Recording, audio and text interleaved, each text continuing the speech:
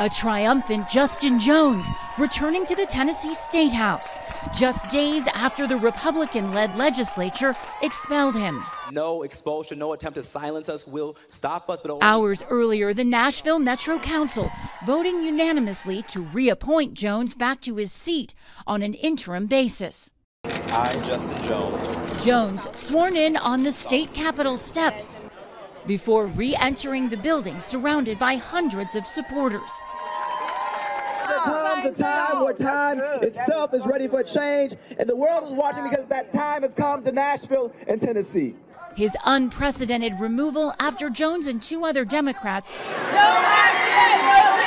joined protesters on the floor of the State House to call for stricter gun control laws after the deadly school shooting in Nashville. Republicans say the trio broke House rules. Representative Gloria Johnson welcomed her colleague back to the State House Monday, tweeting this photo next to Jones, simply writing, "Justice." Unlike Jones, a motion to oust her on Thursday narrowly failed by just one vote. Johnson says it's because she's white, something Republican lawmakers vehemently deny.